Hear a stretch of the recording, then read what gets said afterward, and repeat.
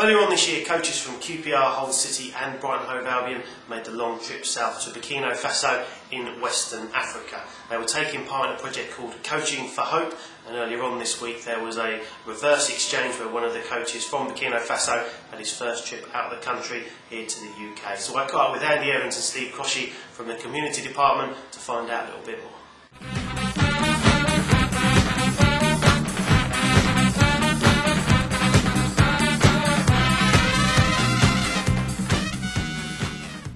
Well, we were very fortunate to be invited out by a charity called International Services, along with our colleagues at Brighton and Hove Albion and Hull City, to go out to Burkina Faso and teach 100 orphans football skills, and at the same time 24 local youth workers basic coaching skills. Mm-hmm.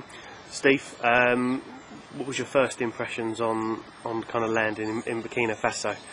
It wasn't what I expected at all, to be honest with you. I was one of the few coaches who actually took well to the local people in Burkina Faso and ended up losing all my change out of my pockets because they thought I was a big film star or pop star, you know. But obviously I wasn't. But yeah, once we landed and we got settled in, I was just delighted to be there, really. Hello. Hey.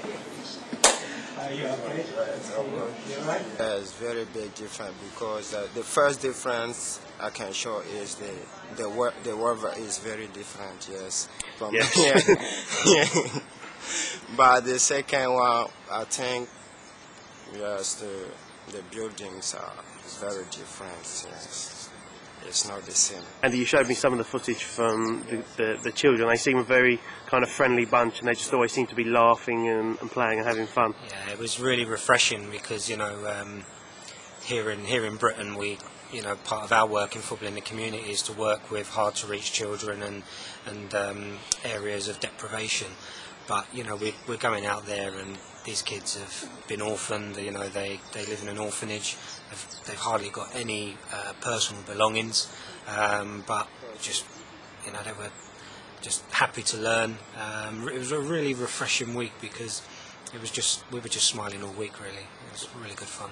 I'm Jane Carter. I'm Director of International Service, which is a charity that sends people to work overseas and share their skills. Coaching for Hope, I suppose, this is the project which QPR is involved in. It was really an idea that was set about by working with kids and seeing that football was like a passion for them. You know, so we thought we could use football as a force for good to improve their lives, to bring messages about HIV and avoiding it, and give them access to coaching they wouldn't normally have. Really, you know, it's trying to get people here to see, you know, that things in Africa aren't all doom and gloom, but there are things we can do to share, you know, our love of football. Really, it's a really powerful thing, and it's got across to lots more people than we ever imagined it would. You know, so I think it's just taken off now. This project, it could go anywhere. We'd start off approximately 8:30 in the morning. We work with local coaches first of all for an hour. We put on various structured training sessions for them to then take it on board and work with the children. The children arrived at the camps between 10 o'clock and 10:30, and then we went on to deliver the sessions we put on for the local coaches and work together actually in good teams and stuff, and that was the format of the week, to be honest with you. During the afternoon sessions we then got into much more game related exercises with the children, and it was nice to monitor them and see their progress from day 1 through to day 5. Well, I think it's well known that Africa's got a massive HIV/AIDS problem, and part of, just as importantly as the football, part of our role was using football to engage the 24 young coaches so that they would actually attend the course. And then whilst we were looking after the children in the afternoon in the game-related sessions, they were actually having HIV workshops, which for them was a first. So it was using the game really to break down a few barriers. Now, as I understand it, you're a QPR fan, but we also had coaches from Hull and Brighton. How did you get their involvement and then to come down? We've got trustees on my board who've got connections with those clubs, so, and again, we just approached them and they were, again, really enthusiastic about it. This is the dressing room for where the team get changed. Okay. Still a bit of a tip from one of the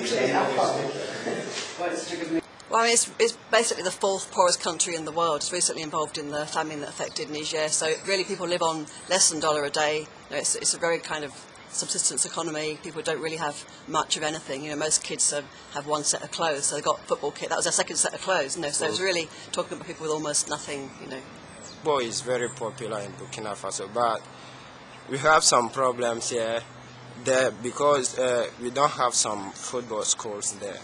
That's why football is very popular, but we don't we don't know. The players don't have the skills. The skill is not like European footballs. Yes, we use the power to play footballs. It's different from here. Here you have the skills. That's why the coaches come to Burkina Faso to teach us about the skills, about the formation for the children in the football schools. Yeah, I mean, yeah, you see football kit all over the place. You know, lots of Arsenal and other clubs and French clubs, because it's a French-speaking country, so they've got a lot of links with France. So most kids have got second-hand kit that they've been given from somebody in a market stall or whatever. So it's a really sort of popular thing. People watch matches in bars and stuff, so like we do. And for football, yes, when they come, we very enjoy, yes. So it was very, very nice to meet them, yes. Like friends, yes. Before friendships and after friendships, the formations come after, yes.